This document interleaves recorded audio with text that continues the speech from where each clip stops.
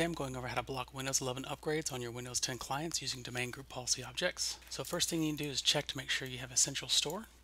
There's two different ways you can check. For the first example, we'll connect to the sysfile share. So connect to your domain sysfile, open up domain policies. If there's no policy definition folder here, then you don't have a central store. The other way you can check is through group policy management. Let's go to Tools, Group Policy Management. Expand your domain and edit your default domain policy. From there you can go to Policies, Administrative Templates, and when you click on it you'll see it says Retrieved from the local computer. It's not the central store. So to create the central store you need to connect to a domain controller and copy the policy definitions folder. So this is the C Windows policy definition folder on my domain controller. So I'll copy that local folder. I'll go back into where I want the central store, into the policies directory, and I will paste, and this will create the central store. To verify that your central store is operational, go back to Group Policy Management, edit your default domain policy, and now when you go to Policies, Administrative Templates, and you click on it, it says Retrieve from the central store. To block any future versions of Windows 10 or Windows 11, you can use a group policy. In this example you can block 21H2, or in my example I'm going to block Windows 11 because I'm not ready to upgrade there. So what you need to do is you need to edit a group policy that's applied to your Windows computers or create a new one. For this example I will create a new one. So I'll go to Tools, Group Policy Management, and I will expand and go to where my computers are. It's in this OU right here. I'll create a GPO and link it there. I'm going to call it Block Windows 11. And now edit that policy. We'll go to Policies, Administrative Templates, Windows Components, and you'll scroll down to Windows Update and expand that. If you don't have this Windows Update for Business, or if you click there and you don't have the options you need to block Windows 11, then that means you need to upgrade your Admx files. So if you need to upgrade them, what you need to do is you need to do a Google search for Update Admx files. Update Admx files, and you're going to download the latest version.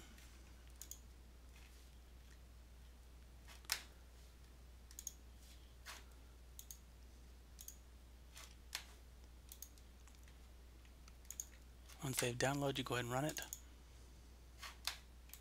and extract the files. I'm just going to save them here and let it extract the files.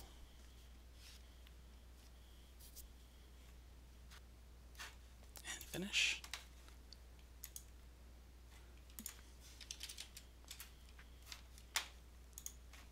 Alright, so I'll go to that location. I stored it here. So I'm going to find the ENUS folder because that's what I'm doing. That's my location. I'm going to copy that folder. And now I'll go back to my central store. I'll go inside the policy definitions. And here's the ENUS folder, and I'll just paste that same folder in there.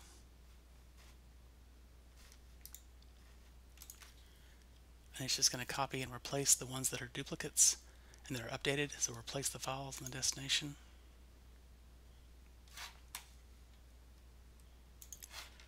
Now that that's done, now I need to copy the Admx files. So I'll go back into the temp directory, and I'll copy all the Admx files.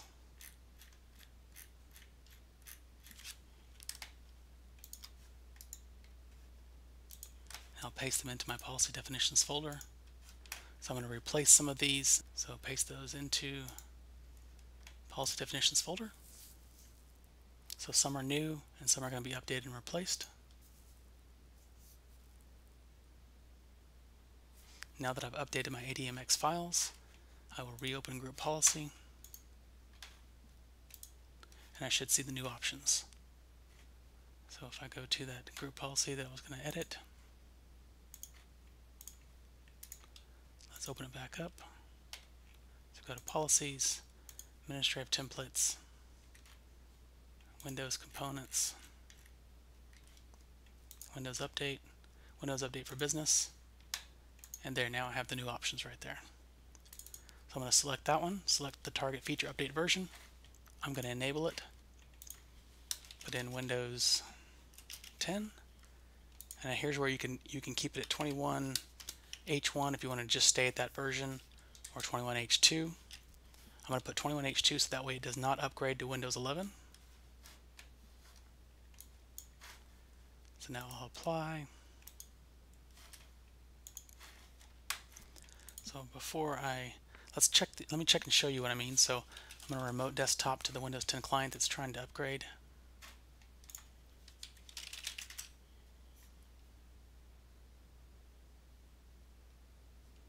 Before it updates the policy. So here on the Windows 10 machine, update security, and you can see here it says upgrade to Windows 11. I don't want my users to be able to click this and automatically upgrade to Windows 11 and cause problems. And so for now, we'll update our policy. So run GP update. I don't want to wait for it to automatically update. I'm just going to do it now for this video. So I'll run GP update /force. Okay, and then go back in. And then when Windows Update reruns, it should take away the option, so it's still here. So I'll go to check for updates. And now the option to upgrade to Windows 11 is gone. So just to verify, we'll go back in now. Check Windows Update again. Click check for updates. Still no option for Windows 11, so great, it's been blocked.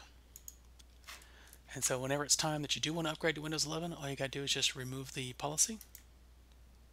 So I'm just going to unlink it from that OU. And now I'll go back into that same Windows 10 machine. Update the policy again. So now I'll run Windows Update again, and the Windows 11 upgrade option should return. Yep, there it goes. So now if this is a later date and time and I'm now ready to upgrade, I can go ahead and allow my machines to upgrade. Thanks so much for watching. If this video helped you, please like, comment, and subscribe.